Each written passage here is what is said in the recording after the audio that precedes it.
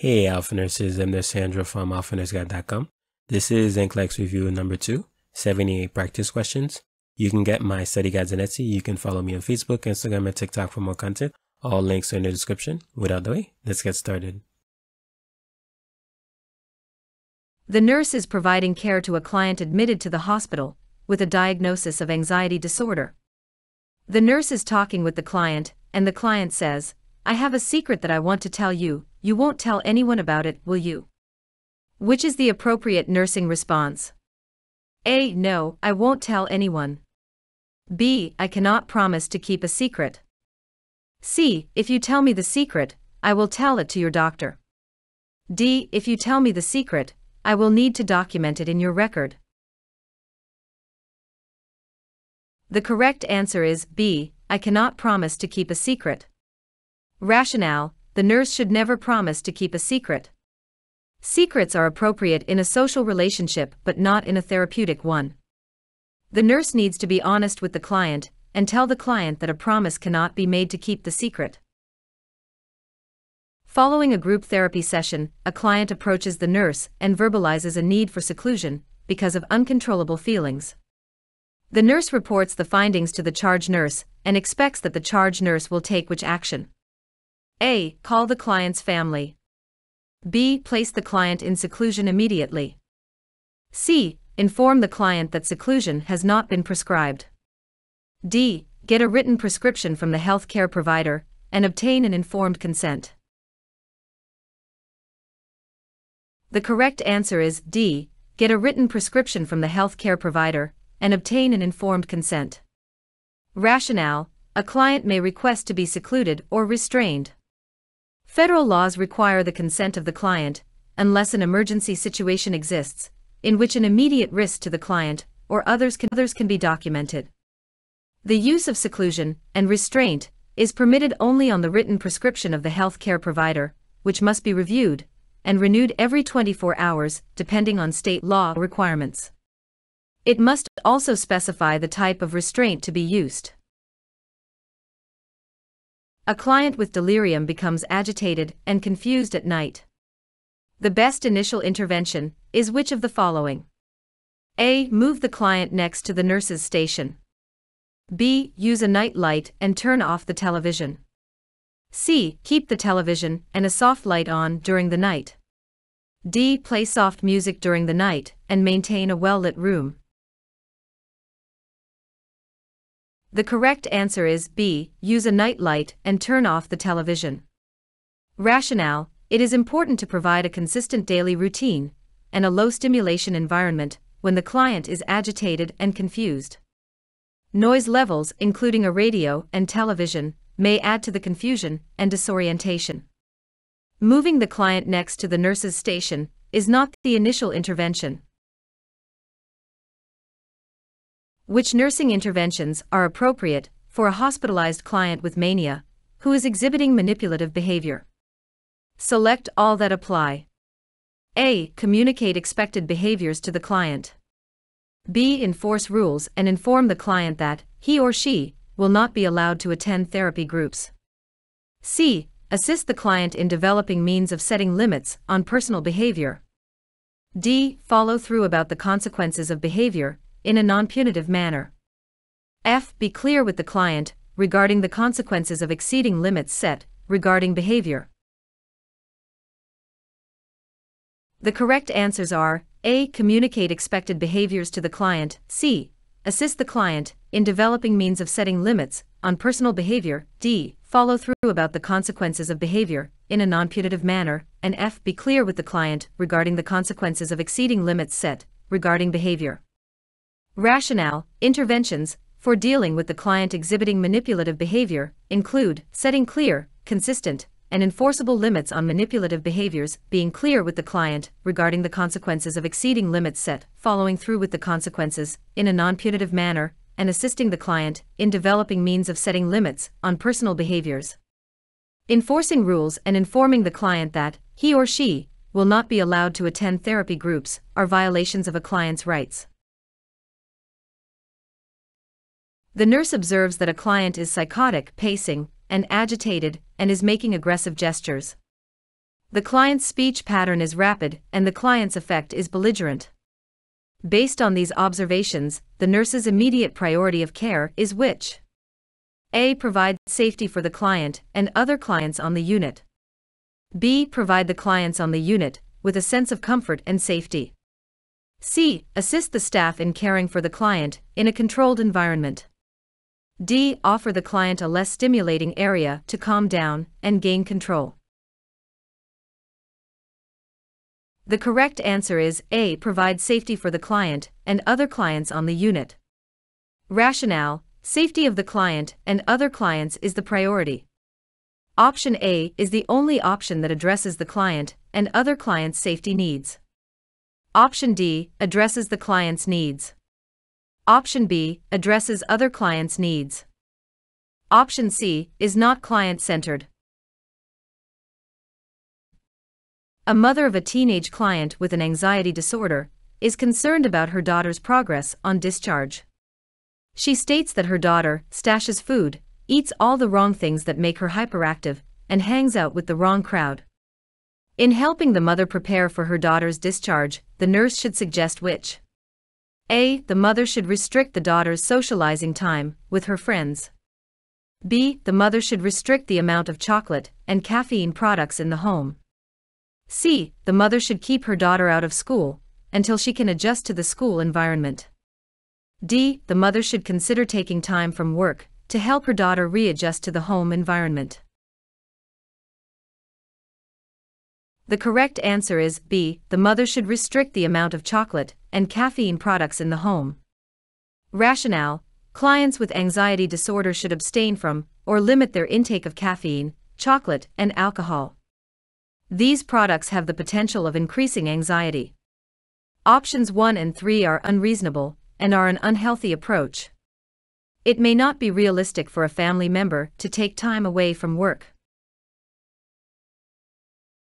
The nurse is caring for a client diagnosed with catatonic stupor. The client is lying on the bed with the body pulled into a fetal position. The appropriate nursing intervention is which? A. Ask direct questions to encourage talking. B. Leave the client alone and intermittently check on him. C. Sit beside the client in silence and verbalize occasional open-ended questions. D. Take the client into the day room with other clients so they can help watch him. The correct answer is C. Sit beside the client in silence and verbalize occasional open-ended questions. Rationale: clients with catatonic stupor may be immobile and mute and may require consistent, repeated approaches. The nurse facilitates communication with the client by sitting in silence, asking open-ended questions, and pausing to provide opportunities for the client to respond. The nurse would not leave the client alone. Option D relies on other clients to care for this one, which is an inappropriate expectation. Asking direct questions of this client is not therapeutic. Option C is the best action because it provides for client supervision and communication as appropriate. A client has reported that crying spells have been a major problem over the past several weeks, and that the doctor said depression is probably the reason. The nurse observes that the client is sitting slumped in the chair, and the clothes that the client is wearing do not fit well. The nurse interprets that further data collection should focus on which? A. Weight loss. B. Sleep patterns. C. Medication compliance. D. Onset of the crying spells. The correct answer is A. Weight loss. Rationale: all the options are possible issues to address, however, the weight loss is the first item that needs further data collection because ill-fitting clothing could indicate a problem with nutrition. The client has already told the nurse that the crying spells have been a problem. Medication or sleep patterns are not mentioned or addressed in the question. The nurse is caring for a female client who was recently admitted to the hospital for anorexia nervosa. The nurse enters the client's room and notes that the client is doing vigorous push-ups. Which nursing action is appropriate? A. Interrupt the client and weigh her immediately. B. Interrupt the client and offer to take her for a walk. C. Allow the client to complete her exercise program. D. Tell the client that she is not allowed to exercise vigorously. The correct answer is B. Interrupt the client and offer to take her for a walk. Rationale: clients with anorexia nervosa are frequently preoccupied with vigorous exercise and push themselves beyond normal limits to work off caloric intake. The nurse must provide for appropriate exercise as well as place limits on vigorous activities. The nursing student is developing a plan of care for the hospitalized client with bulimia nervosa. The nursing instructor intervenes if the student documents which incorrect intervention in the plan. A. Monitor intake and output. B. Monitor electrolyte levels. C. Observe for excessive exercise. D. Monitor for the use of laxatives and diuretics. The correct answer is C. Observe for excessive exercise. Rationale: excessive exercise is a characteristic of anorexia nervosa, not bulimia nervosa. Frequent vomiting, in addition to laxative and diuretic abuse, may lead to dehydration and electrolyte imbalance. Monitoring for both dehydration and electrolyte imbalance is an important nursing action. Option 3 is the only option that is not associated with care of the client with bulimia. Potassium chloride intravenously is prescribed for a client with hypokalemia. Which actions should the nurse take to plan for preparation and administration of the potassium? Select all that apply. A. Obtain an intravenous infusion pump. B. Monitor urine output during administration. C. Prepare the medication for bolus administration.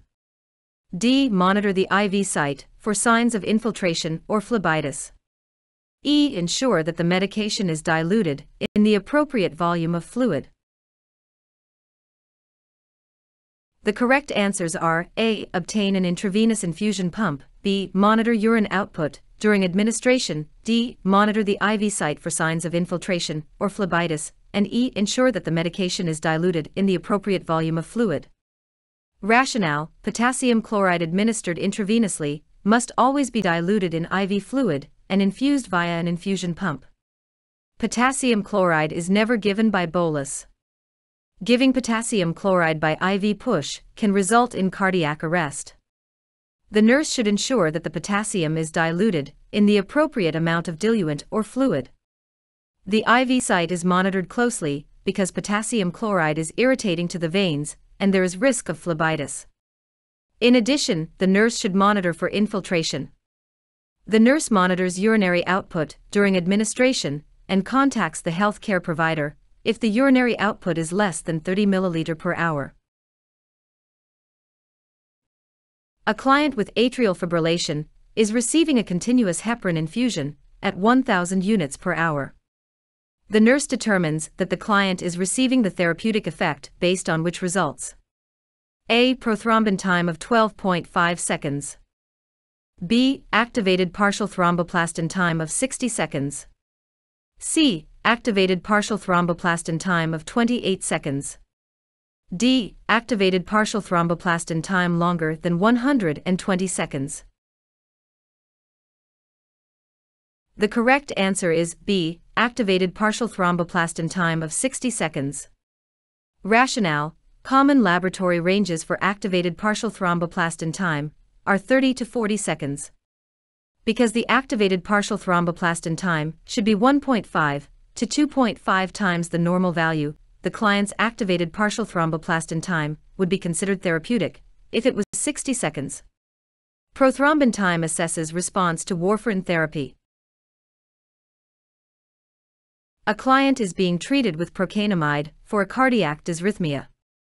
Following intravenous administration of the medication, the client complains of dizziness. What intervention should the nurse take first? A. Measure the heart rate on the rhythm strip. B. Administer prescribed nitroglycerin tablets. C. Obtain a 12-lead electrocardiogram immediately. D. Auscultate the client's apical pulse and obtain a blood pressure. The correct answer is D. Auscultate the client's apical pulse and obtain a blood pressure. Rationale: signs of toxicity from procainamide include confusion, dizziness, drowsiness, decreased urination, nausea, vomiting, and tachydysrhythmias. If the client complains of dizziness, the nurse should assess the vital signs first. Although measuring the heart rate on the rhythm strip and obtaining a 12-lead electrocardiogram may be interventions, these would be done after the vital signs are taken. Nitroglycerin is a vasodilator and will lower the blood pressure. The nurse is monitoring a client who is taking digoxin for adverse effects. Which findings are characteristic of digoxin toxicity? Select all that apply. A. Tremors. B. Diarrhea. C. Irritability. D. Blurred vision. E. Nausea and vomiting. The correct answers are B. Diarrhea, D. Blurred vision, and E. Nausea and vomiting. Rationale: digoxin is a cardiac glycoside. Toxicity can lead to life-threatening events, and the nurse needs to monitor the client closely for signs of toxicity. Early signs of toxicity include gastrointestinal manifestations such as anorexia, nausea, vomiting, and diarrhea. Subsequent manifestations include headache, visual disturbances such as diplopia, blurred vision, yellow-green halos, and photophobia, drowsiness, fatigue, and weakness. Cardiac rhythm abnormalities can also occur. The optimal therapeutic range for digoxin is 0.5 to 0.8 nanograms per milliliter. A client with a clot in the right atrium is receiving a heparin sodium infusion at 1,000 units per hour and warfarin sodium 7.5 milligrams at 5 p.m. daily. The morning laboratory results are as follows: activated partial thromboplastin time, 32 seconds, international normalized ratio, 1.3. The nurse should take which action based on the client's laboratory results? A. Collaborate with the HCP to discontinue the heparin infusion and administer the warfarin sodium as prescribed. B. Collaborate with the HCP to obtain a prescription to increase the heparin infusion and administer the warfarin sodium as prescribed. C. Collaborate with the HCP to withhold the warfarin sodium since the client is receiving a heparin infusion and the activated partial thromboplastin time is within the therapeutic range. D. Collaborate with the HCP to continue the heparin infusion at the same rate and to discuss use of dabigatran etexylate in place of warfarin sodium. The correct answer is B. Collaborate with the HCP to obtain a prescription to increase the heparin infusion and administer the warfarin sodium as prescribed. Rationale: when a client is receiving warfarin for clot prevention, due to atrial fibrillation, an international normalized ratio of 2 to 3 is appropriate for most clients. Until the international normalized ratio has achieved a therapeutic range, the client should be maintained on a continuous heparin infusion, with the activated partial thromboplastin time ranging between 60 and 80 seconds. Therefore, the nurse should collaborate with the HCP to obtain a prescription to increase the heparin infusion and to administer the warfarin as prescribed. Prior to administering a client's daily dose of digoxin, the nurse reviews the client's laboratory data and notes the following results: serum calcium, 9.8 mg per deciliter, serum magnesium, 1.0 milliequivalents per liter, serum potassium, 4.1 milliequivalents per liter, serum creatinine, 0.9 mg per deciliter. Which results should alert the nurse that the client is at risk for digoxin toxicity? A. Serum calcium level. B. Serum potassium level. C. Serum creatinine level. D. Serum magnesium level.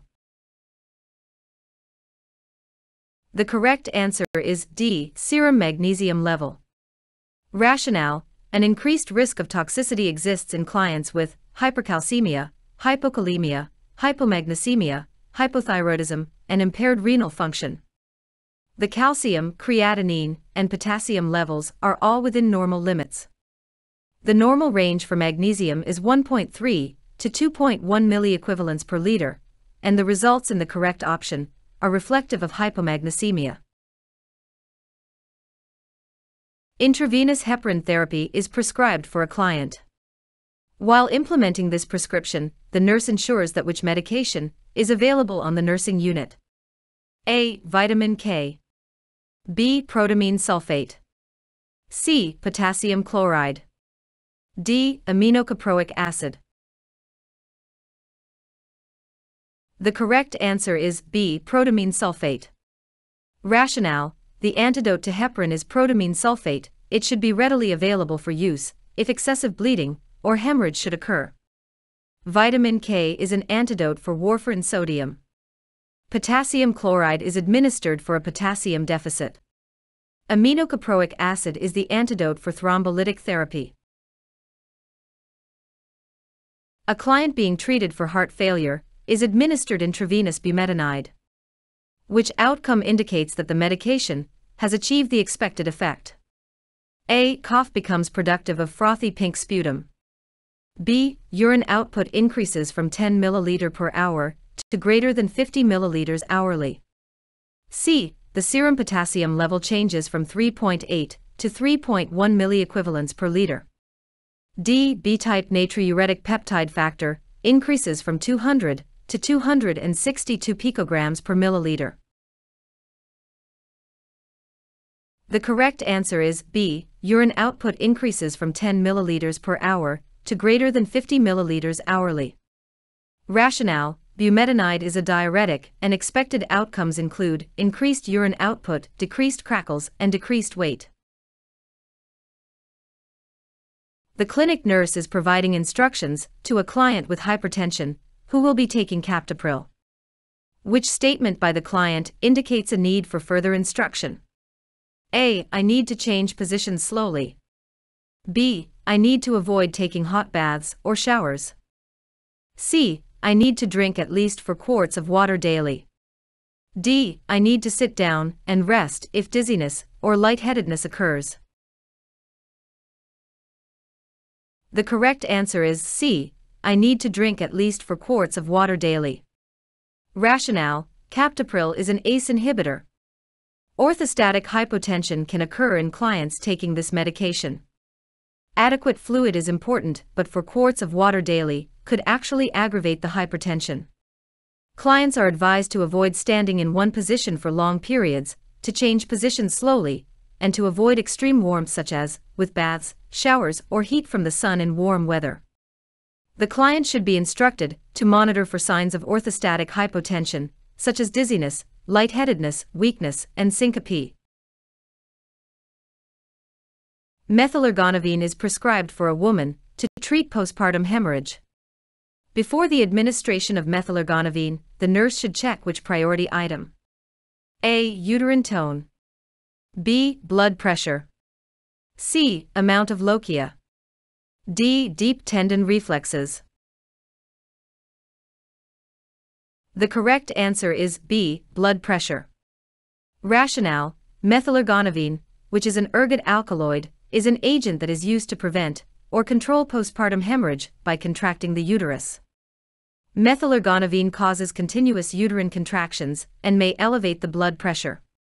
A priority before the administration of the medication is to check the blood pressure. The healthcare provider should be notified if hypertension is present. Although options A, C, and D may be components of the postpartum data collection procedures, but option B is related specifically to the administration of this medication. A pregnant client is receiving magnesium sulfate for the management of preeclampsia. The nurse determines that the client is experiencing toxicity from the medication, if which is noted on data collection. A. Proteinuria of 3+. B. Presence of deep tendon reflexes. C. Serum magnesium level of 6 milliequivalents per liter.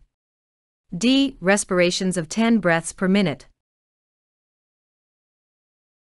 The correct answer is D. Respirations of 10 breaths per minute.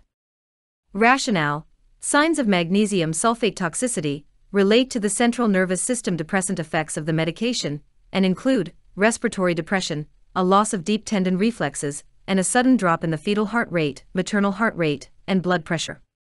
Therapeutic serum levels of magnesium are 4 to 7.5 milliequivalents per liter, or 5 to 8 milligrams per deciliter. Proteinuria of 3 plus is likely to be noted in a client with preeclampsia.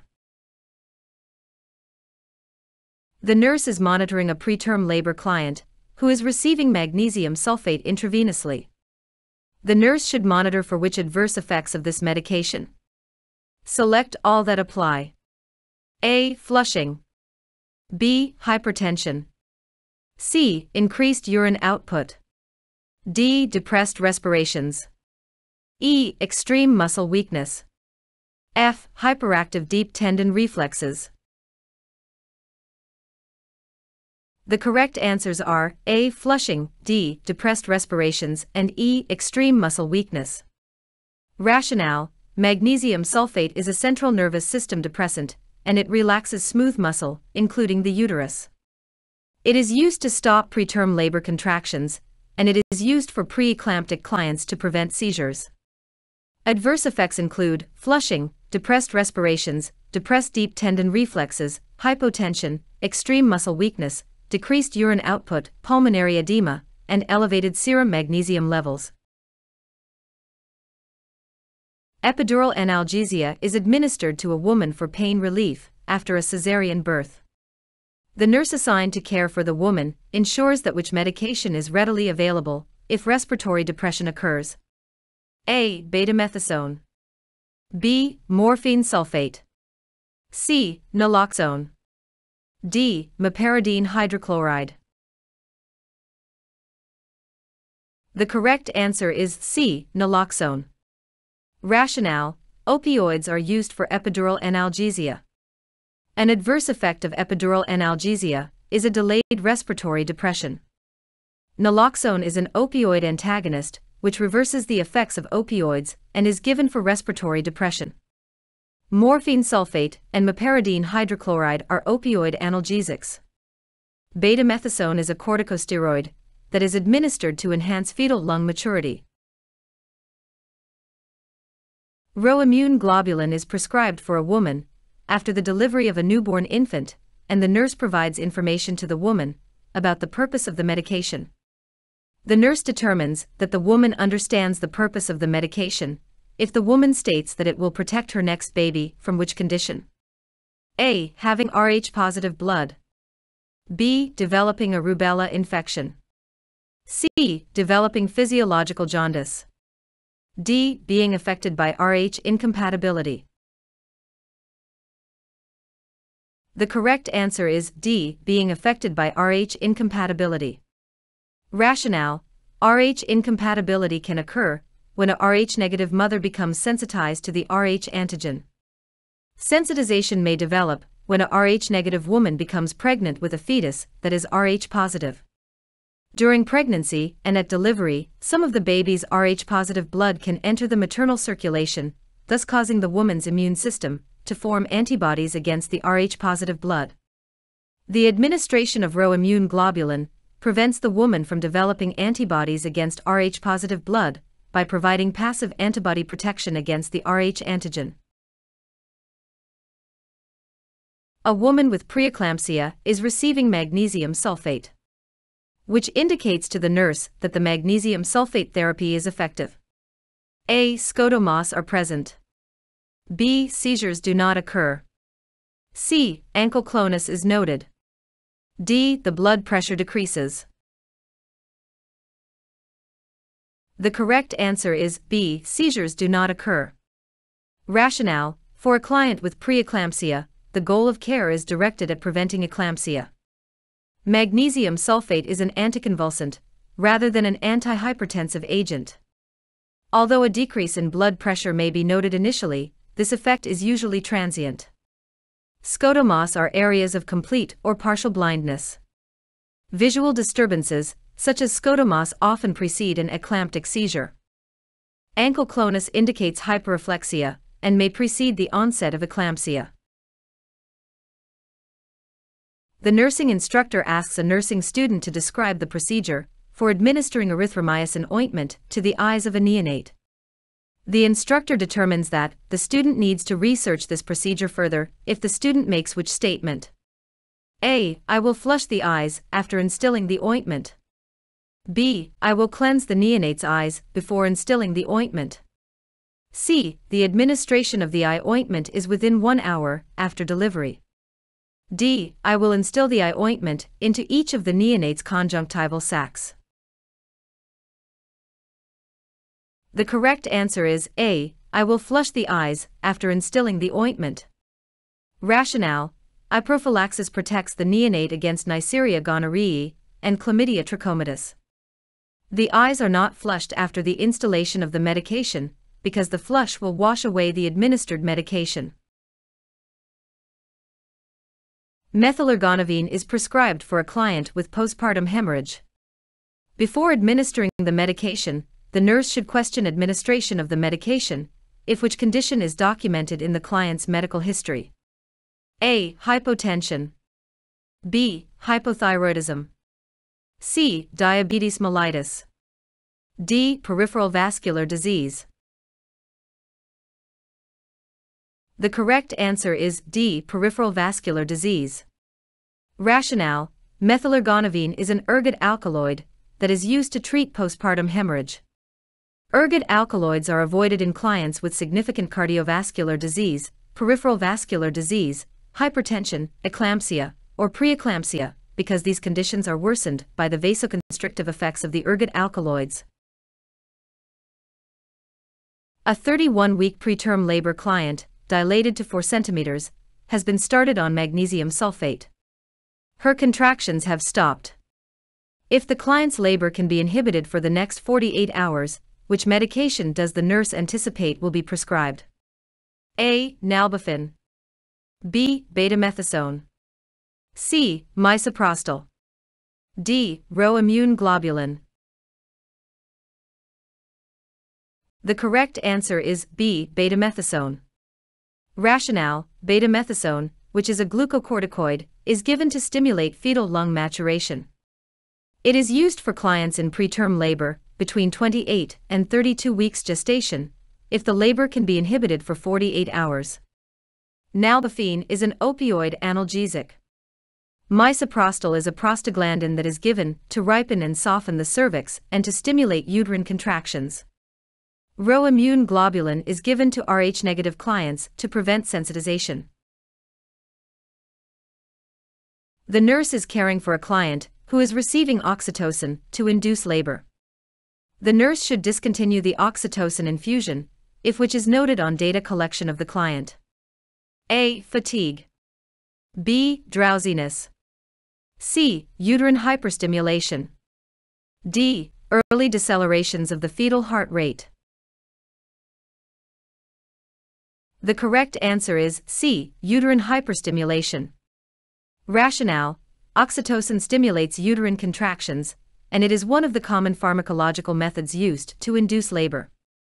An adverse effect, associated with the administration of the medication, is the hyperstimulation of uterine contractions. Therefore, oxytocin infusion must be stopped when any signs of uterine hyperstimulation are present. Fatigue and drowsiness may be caused by the labor experience. Early decelerations of the fetal heart rate are a reassuring sign and do not indicate fetal distress. The nurse is monitoring a client admitted to the hospital with a diagnosis of appendicitis, who is scheduled for surgery in 2 hours. The client begins to complain of increased abdominal pain and begins to vomit.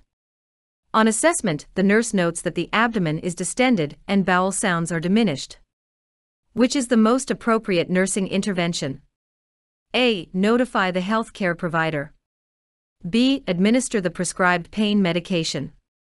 C. Call and ask the operating room team to perform surgery as soon as possible. D. Reposition the client and apply a heating pad on the warm setting to the client's abdomen. The correct answer is A. Notify the healthcare provider. Rationale: on the basis of the signs and symptoms presented in the question, the nurse should suspect peritonitis and notify the HCP. Administering pain medication is not an appropriate intervention. Heat should never be applied to the abdomen of a client with suspected appendicitis because of the risk of rupture. Scheduling surgical time is not within the scope of nursing practice, although the HCP probably would perform the surgery earlier than the pre-scheduled time. A client admitted to the hospital with a suspected diagnosis of acute pancreatitis is being assessed by the nurse. Which assessment findings would be consistent with acute pancreatitis? Select all that apply. A. Diarrhea. B. Black, tarry stools. C. Hyperactive bowel sounds. D. Gray-blue color at the flank. E. Abdominal guarding and tenderness. F. Left upper quadrant pain, with radiation to the back. The correct answers are D. Gray-blue color at the flank, E. Abdominal guarding and tenderness, and F. Left upper quadrant pain with radiation to the back. Rationale: grayish-blue discoloration at the flank is known as Gray-Turner's sign and occurs as a result of pancreatic enzyme leakage to cutaneous tissue from the peritoneal cavity. The client may demonstrate abdominal guarding and may complain of tenderness with palpation. The pain associated with acute pancreatitis is often sudden in onset and is located in the epigastric region or left upper quadrant with radiation to the back. A client is diagnosed with viral hepatitis, complaining of no appetite, and losing my taste for food. What instruction should the nurse give the client to provide adequate nutrition? A. Select foods high in fat. B. Increase intake of fluids, including juices. C. Eat a good supper when anorexia is not as severe. D. Eat less often, preferably only 3 large meals daily.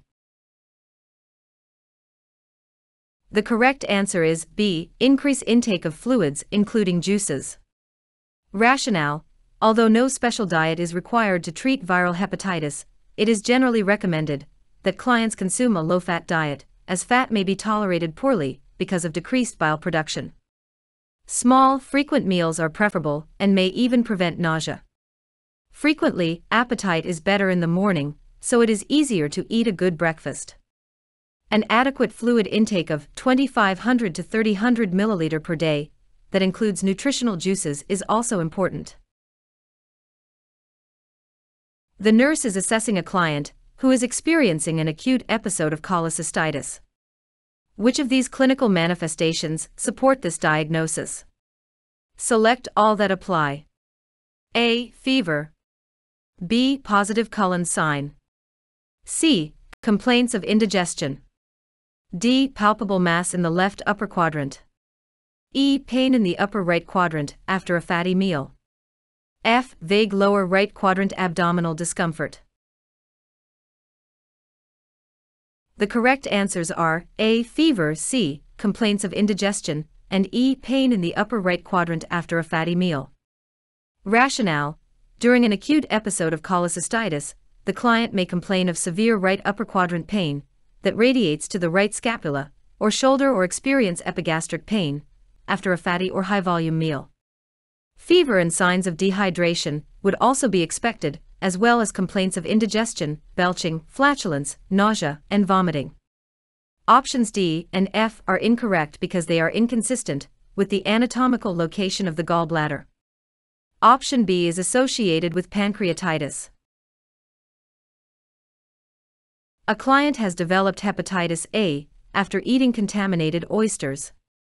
The nurse assesses the client for which expected assessment finding: A. Malaise. B. Dark stools. C. Weight gain. D. Left upper quadrant discomfort. The correct answer is A. Malaise. Rationale: hepatitis causes gastrointestinal symptoms such as anorexia, nausea, right upper quadrant discomfort, and weight loss. Fatigue and malaise are common. Stools will be light or clay-colored if conjugated bilirubin is unable to flow out of the liver because of inflammation or obstruction of the bile ducts. A client has just had a hemorrhoidectomy. Which nursing interventions are appropriate for this client? Select all that apply. A. Administer stool softeners as prescribed. B. Instruct the client to limit fluid intake to avoid urinary retention. C. Encourage a high-fiber diet to promote bowel movements without straining. D. Apply cold packs to the anal rectal area over the dressing until the packing is removed. E. Help the client to a Fowler's position to place pressure on the rectal area and decrease bleeding.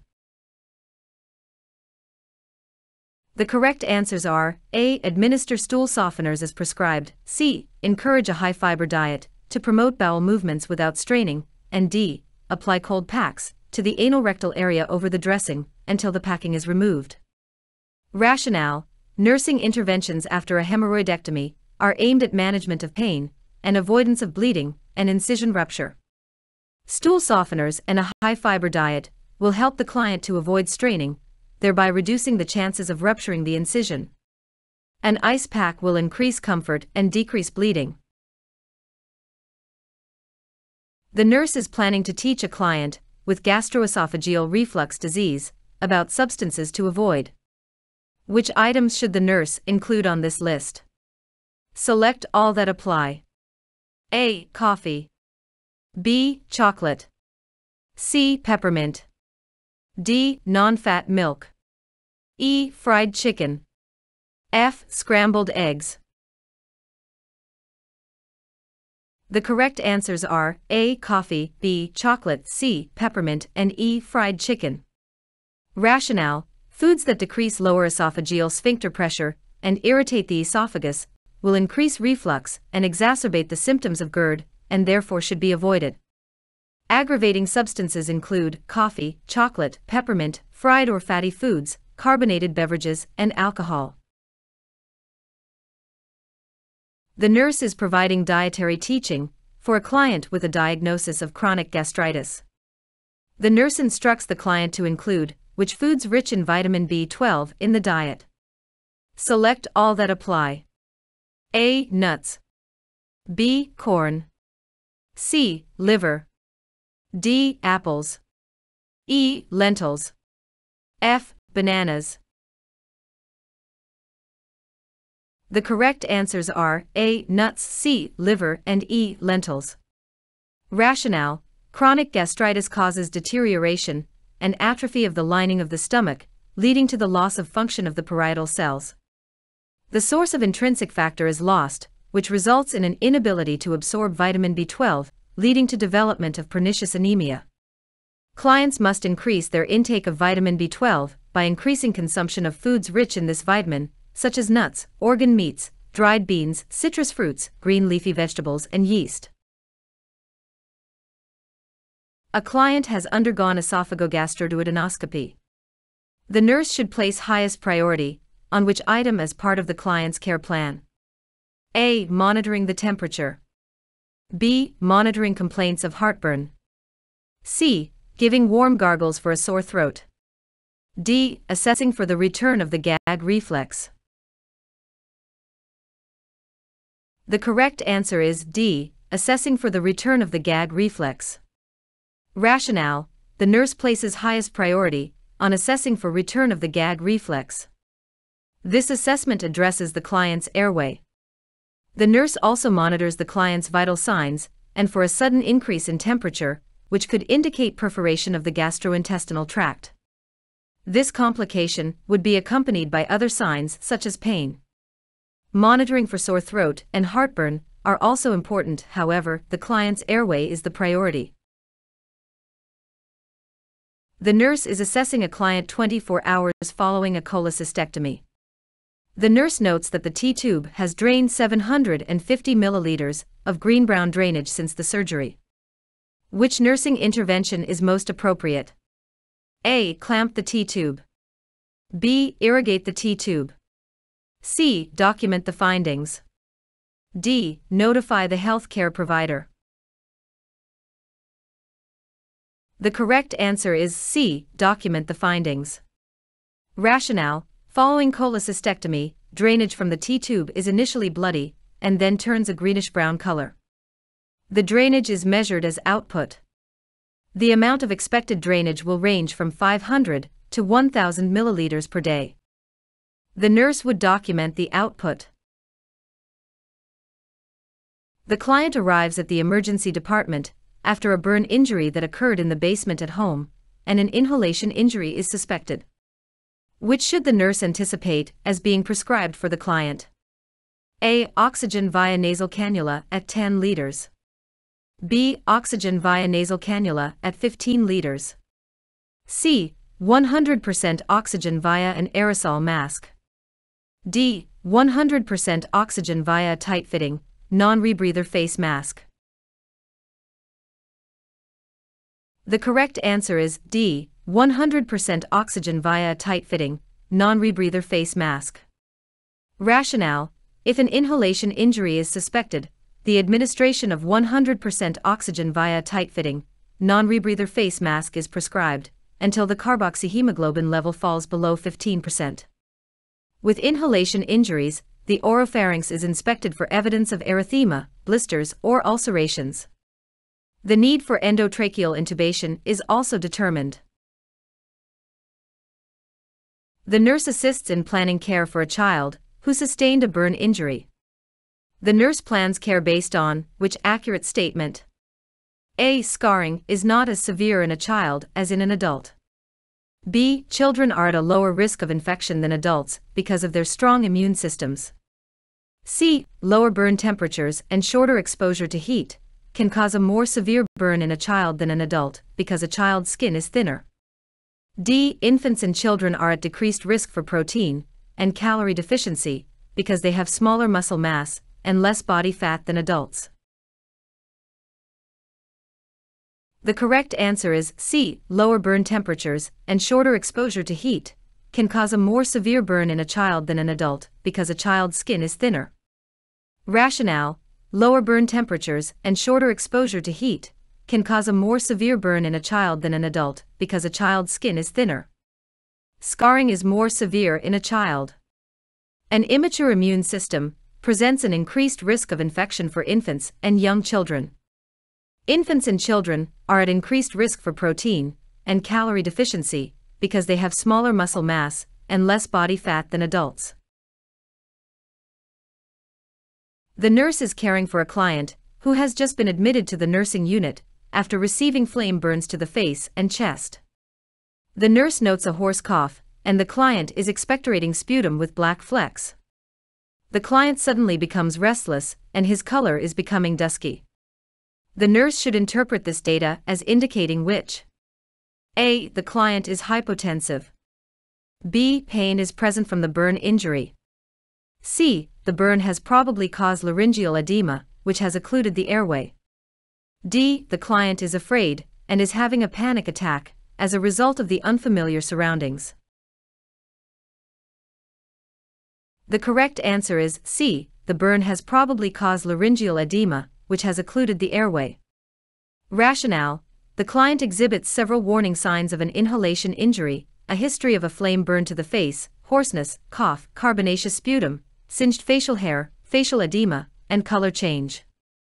Additionally, one of the cardinal signs of hypoxia is restlessness. The nurse is caring for an infant with a diagnosis of tetralogy of Fallot. The infant suddenly becomes cyanotic, and the oxygen saturation reading drops to 60%. Which interventions should the nurse perform? Select all that apply. A. Call a code blue. B. Notify the healthcare provider. C. Place the infant in a prone position. D. Prepare to administer morphine sulfate. E. Prepare to administer intravenous fluids. F. Prepare to administer 100% oxygen by face mask. The correct answers are B. Notify the healthcare provider. D. Prepare to administer morphine sulfate. E. Prepare to administer intravenous fluids. And F. Prepare to administer 100% oxygen by face mask. Rationale: the child who is cyanotic, with oxygen saturations dropping to 60%, is having a hypercyanotic episode. Hypercyanotic episodes often occur among infants with tetralogy of Fallot. If a hypercyanotic episode occurs, the infant is placed in a knee-chest position immediately. The HCP is notified. The knee-chest position improves systemic arterial oxygen saturation by decreasing venous return, so that smaller amounts of highly saturated blood reach the heart. There is no reason to call a code blue unless respirations cease. Additional interventions include administering 100% oxygen by face mask, morphine sulfate, and intravenous fluids as prescribed. The nurse is assisting with caring for a client who is receiving intravenous fluids and who has sustained full-thickness burn injuries of the back and legs. The nurse understands that which would provide the most reliable indicator for determining the adequacy of the fluid resuscitation. A. Vital signs. B. Urine output. C. Mental status. D. Peripheral pulses. The correct answer is B. Urine output. Rationale: successful or adequate fluid resuscitation in the adult is signaled by stable vital signs, adequate urine output, palpable peripheral pulses, and a clear sensorium. The most reliable indicator for determining the adequacy of fluid resuscitation is the urine output. For an adult, the hourly urine volume should be 30 to 50 milliliter. A family of a spinal cord injured client rushes to the nursing station, saying that the client needs immediate help. On entering the room, the nurse notes that the client is diaphoretic, with a flushed face and neck, and complains of a severe headache. The pulse is 40 beats per minute, and the blood pressure is 230/100. The nurse acts quickly, knowing that the client is experiencing which? A. Spinal shock. B. Pulmonary embolism. C. Autonomic dysreflexia. D. Malignant hyperthermia. The correct answer is C. Autonomic dysreflexia. Rationale: the client with spinal cord injury above the level of T7 is at risk for autonomic dysreflexia. It is characterized by severe, throbbing headache, flushing of the face and neck, bradycardia, and sudden, severe hypertension. Other signs include nasal stuffiness, blurred vision, nausea, and sweating. It is a life-threatening syndrome, triggered by a noxious stimulus below the level of the injury. The nurse is performing a vaginal check of a pregnant client in labor. The nurse notes that the umbilical cord is protruding from the vagina. Which action should the nurse immediately perform? A. Administer oxygen to the client. B. Transport the client to the delivery room. C. Place an external fetal monitor on the client. D. Exert upward pressure against the presenting part with gloved fingers. The correct answer is D. Exert upward pressure against the presenting part with gloved fingers. Rationale: if the umbilical cord is protruding from the vagina, no attempt should be made to replace it, because to do so could traumatize it and further reduce blood flow. The nurse should place a gloved hand into the vagina toward the cervix and exert upward pressure against the presenting part to relieve compression of the cord. The nurse also should wrap the cord loosely in a sterile towel saturated with warm, sterile normal saline solution. Oxygen, 8 to 10 liter per minute by face mask, is administered to the mother to increase fetal oxygenation, and the client is prepared for immediate delivery. However, the immediate action is to relieve pressure on the cord. The client would already have an external fetal monitor in place. A client in the postpartum unit complains of sudden, sharp chest pain. The client is tachycardic, and the respiratory rate is increased, and the healthcare provider diagnoses a pulmonary embolism. Which interventions apply to the care of this client? Select all that apply. A. Administer oxygen. B. Monitor the blood pressure. C. Prepare to administer morphine sulfate. D. Prepare to start an intravenous line. F. Place the client on bed rest in a supine position. E. Prepare to administer warfarin sodium. The correct answers are A. Administer oxygen, B. Monitor the blood pressure, C. Prepare to administer morphine sulfate, and D. Prepare to start an intravenous line. Rationale: if pulmonary embolism is suspected, oxygen is administered to decrease hypoxia. The client also is kept on bed rest, with the head of the bed slightly elevated, not supine, to reduce dyspnea. Morphine sulfate may be prescribed for the client to reduce pain and apprehension. An IV line also will be required and vital signs must be monitored. Heparin therapy is administered. A child is admitted to the burn unit with partial and full thickness burns over 35% of the body. The nurse assisting in caring for the child develops the plan of care. Which nursing intervention is the priority? A. Inserting a Foley catheter. B. Inserting a nasogastric tube. C. Restricting intravenous fluids. D. Sedating the child with morphine sulfate. The correct answer is A. Inserting a Foley catheter.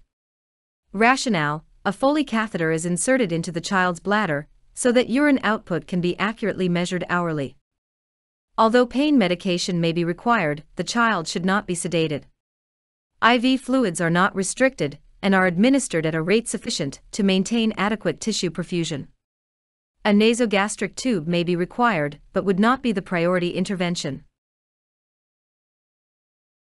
The emergency department nurse is caring for a child, brought to the emergency department, following the ingestion of approximately 1/2 bottle of acetylsalicylic acid. Which should the nurse anticipate as the likely initial treatment? A. Dialysis. B. The administration of vitamin K. C. The administration of activated charcoal. D. The administration of sodium bicarbonate. The correct answer is C. The administration of activated charcoal. Rationale: initial treatment of salicylate overdose includes administration of activated charcoal to decrease absorption of the aspirin. Intravenous fluids and inducing emesis may be prescribed to enhance excretion, but would not be the initial treatment. Dialysis is used in extreme cases if the child is unresponsive to therapy. Vitamin K is the antidote for warfarin overdose. A child is hospitalized with a diagnosis of lead poisoning. The nurse caring for the child should prepare to assist in administering which medication? A. Activated charcoal. B. Sodium bicarbonate. C. Syrup of ipecac. D. Dimercaprol. The correct answer is D. Dimercaprol. Rationale: dimercaprol is a chelating agent that is administered to remove lead from the circulating blood and from some tissues and organs for excretion in the urine. Sodium bicarbonate may be used in salicylate poisoning. Syrup of ipecac is used in the hospital setting in poisonings to induce vomiting. Activated charcoal is used to decrease absorption in certain poisoning situations. Note that dimercaprol is prepared with peanut oil and hence should be avoided by clients with known or suspected peanut allergy. The nurse is assisting in preparing to administer acetylcysteine to a client with an overdose of acetaminophen. How should the nurse administer the medication?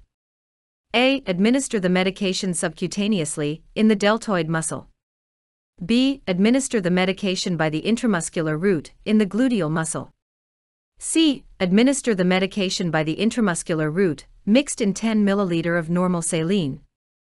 D. Mix the medication in a flavored iced drink and allow the client to drink the medication through a straw.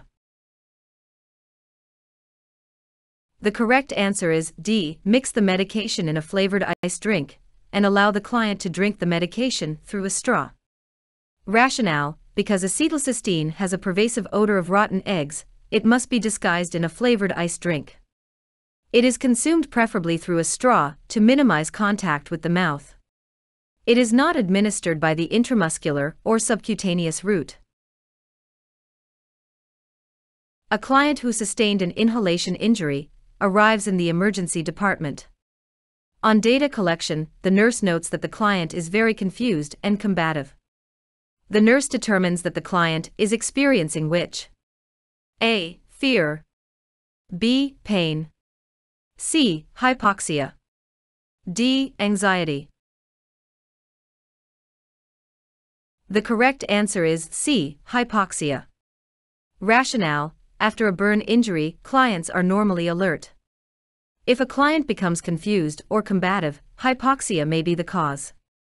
Hypoxia occurs after inhalation injury and may occur after an electrical injury.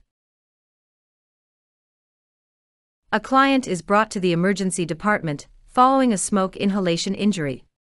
The initial nursing action is to prepare the client to receive which treatment? A. Pain medication. B. Endotracheal intubation. C. Oxygen via nasal cannula. D. 100% humidified oxygen by face mask. The correct answer is D. 100% humidified oxygen by face mask. Rationale: if the client sustains a smoke inhalation injury, the client is treated immediately with 100% humidified oxygen, delivered by face mask. Oxygen via nasal cannula will not provide adequate oxygenation. Endotracheal intubation is needed if the client exhibits respiratory stridor, which then indicates airway obstruction. Pain management is necessary but is not the initial concern. An emergency department nurse is caring for a client who sustained a burn injury to the anterior arms and anterior chest area. The client sustained the burn from a home fire that occurred in the basement. Which data would indicate that the client sustained a respiratory injury as a result of the burn?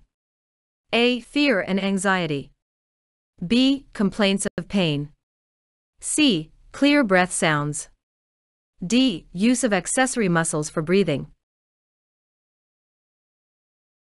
The correct answer is D. Use of accessory muscles for breathing.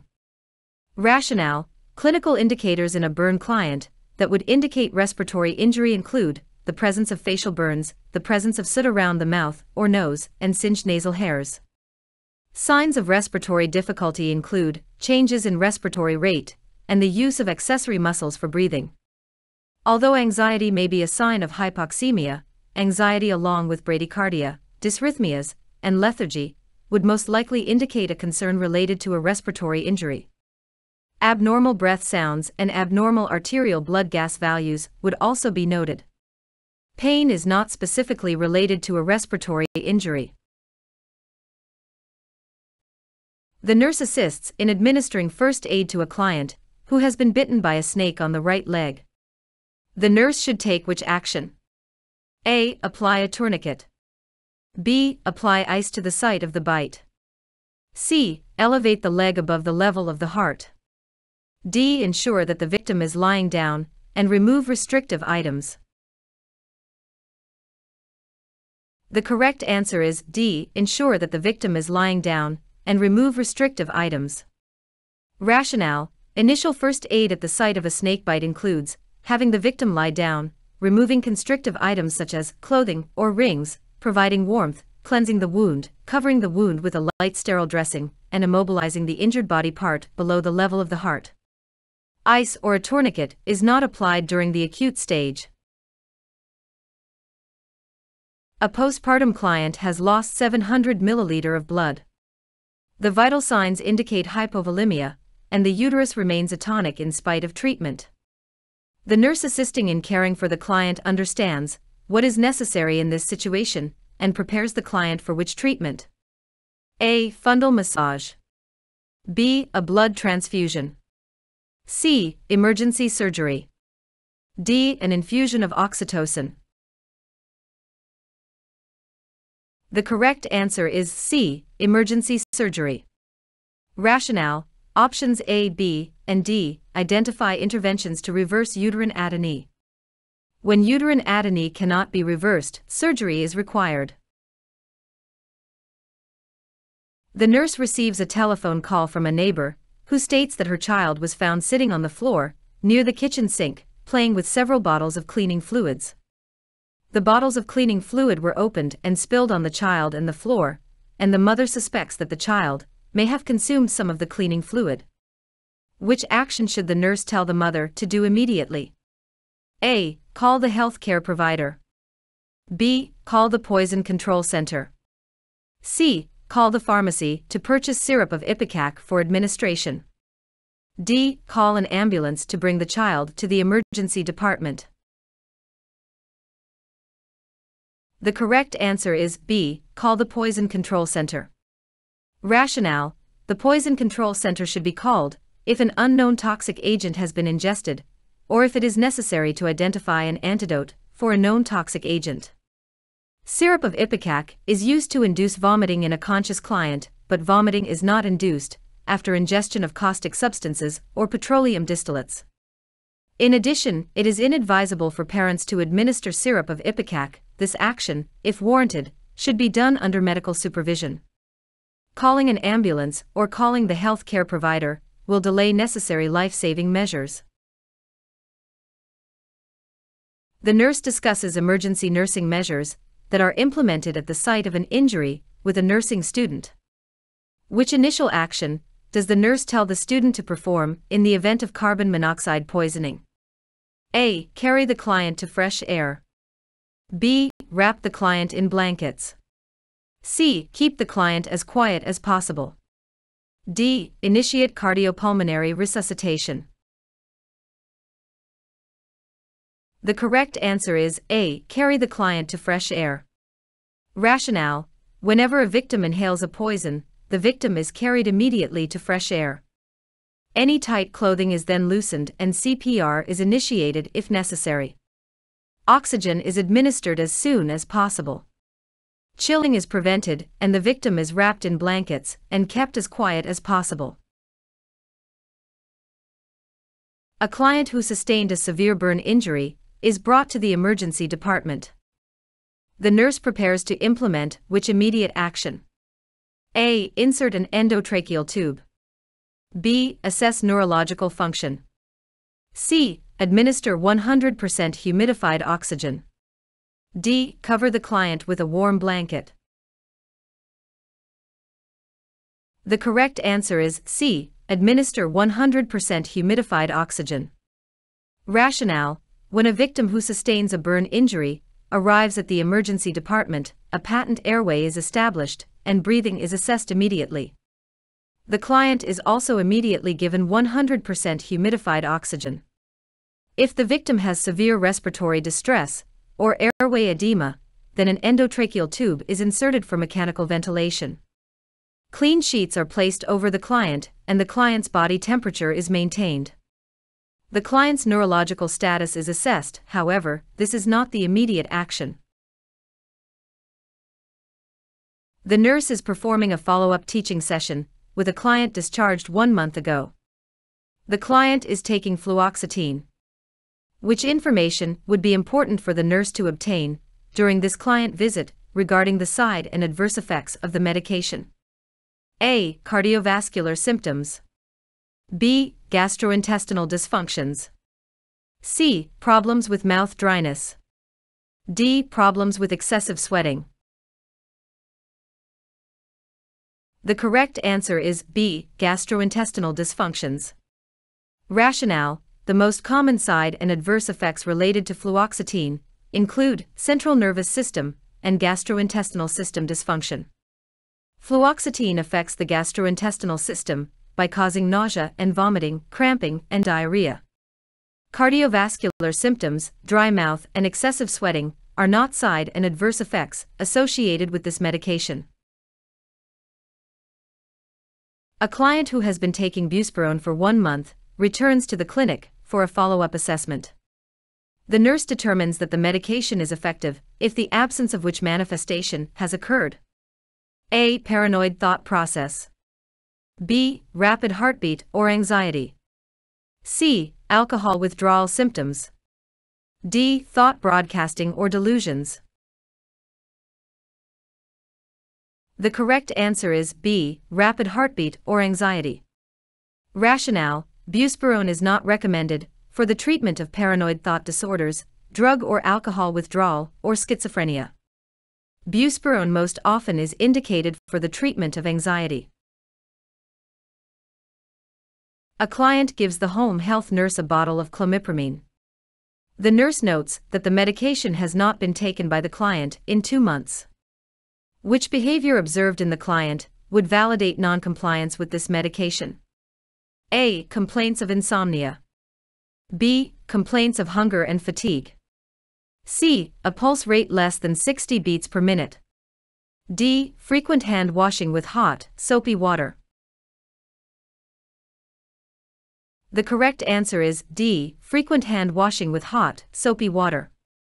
Rationale: clomipramine is a tricyclic antidepressant used to treat obsessive-compulsive disorder.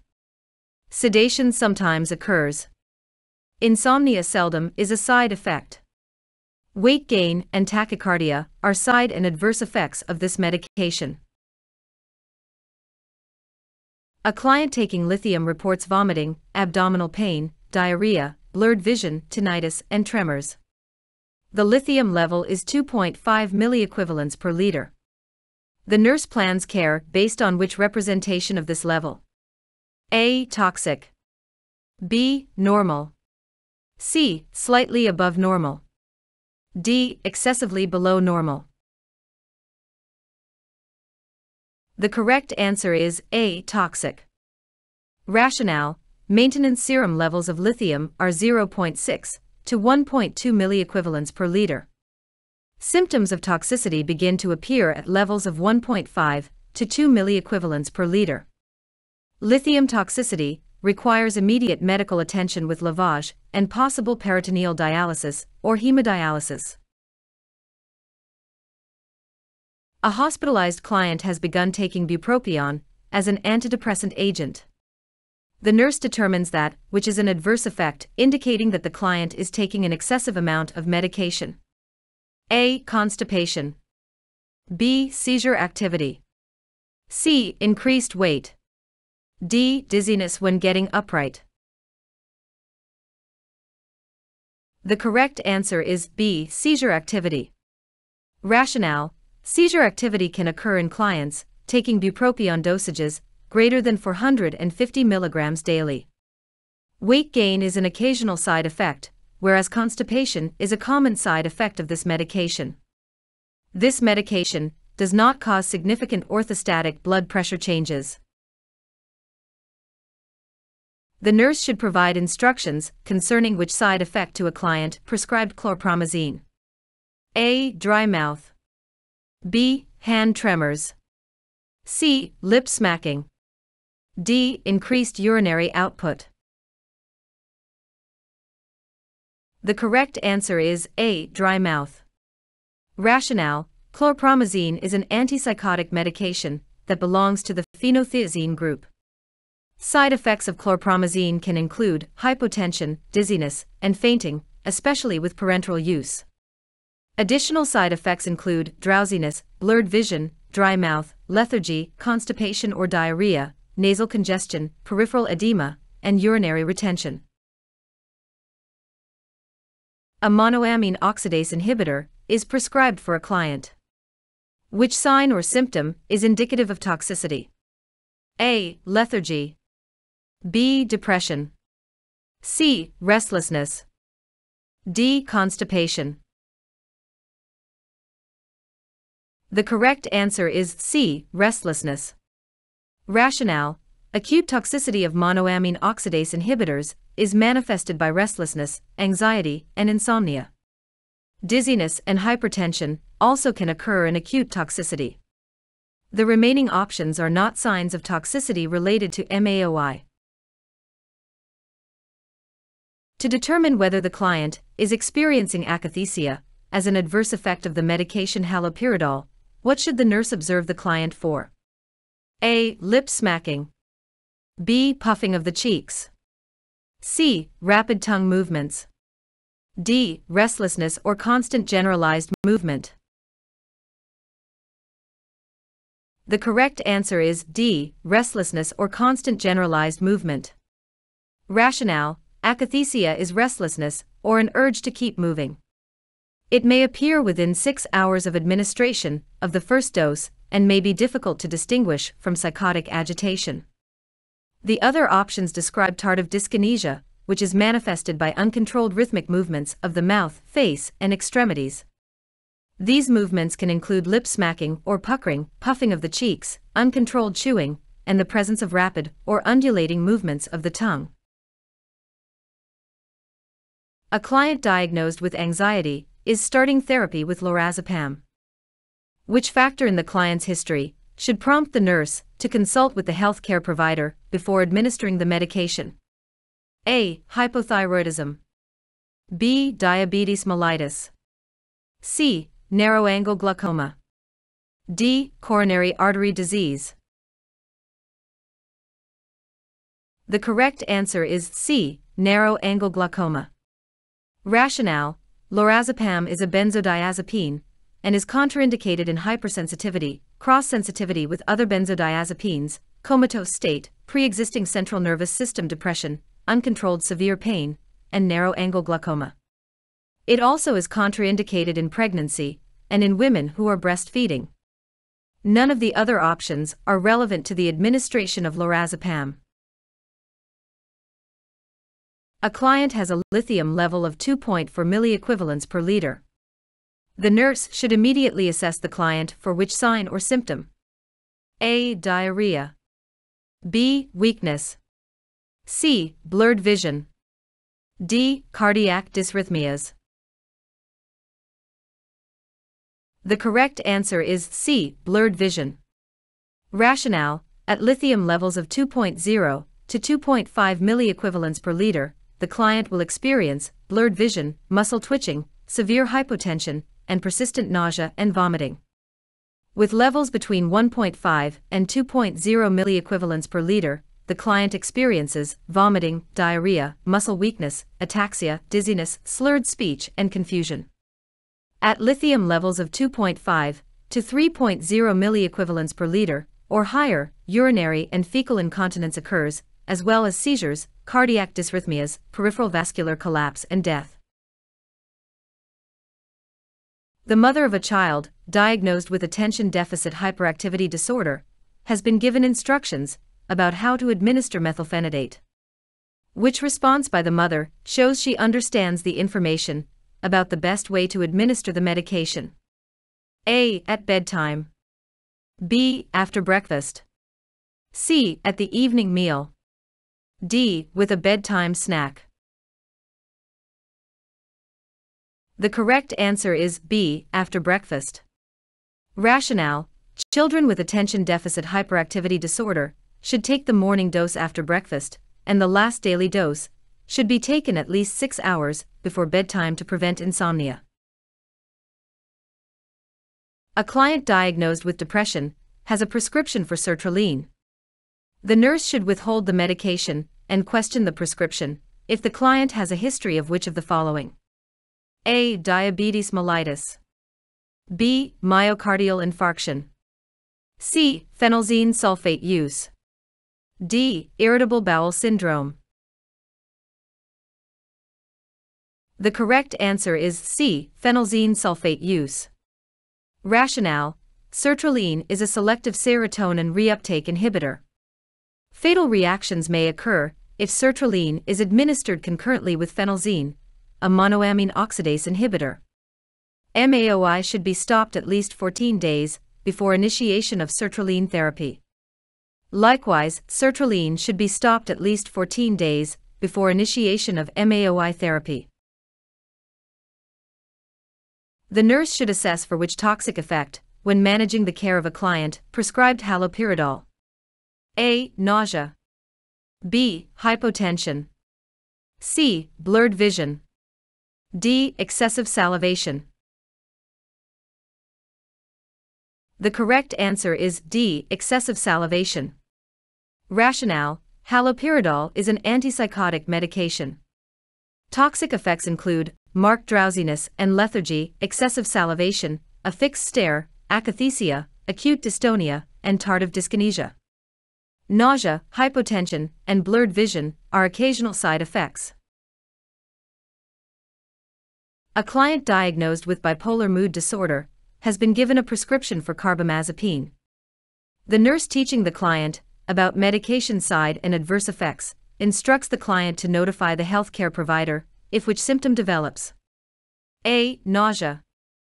B. Dizziness. C. Sore throat. D. Drowsiness.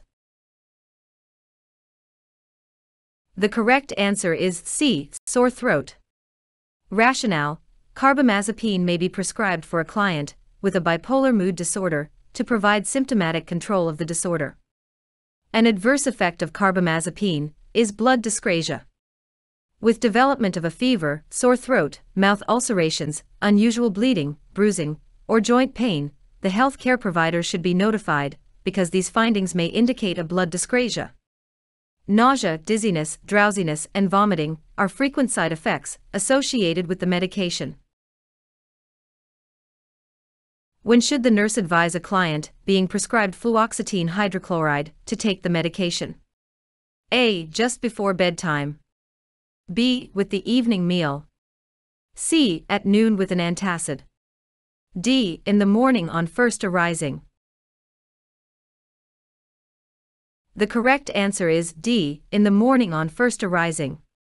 Rationale: fluoxetine hydrochloride is an antidepressant and is administered in the early morning, so that the client will experience an elevated mood during the daytime hours. In addition, fluoxetine can cause insomnia, so taking the medication early in the day will prevent interference with sleep. When a client develops neuroleptic malignant syndrome, the nurse ensures that which medication is available on the unit to address this complication. A. Phytonadione. B. Bromocriptine.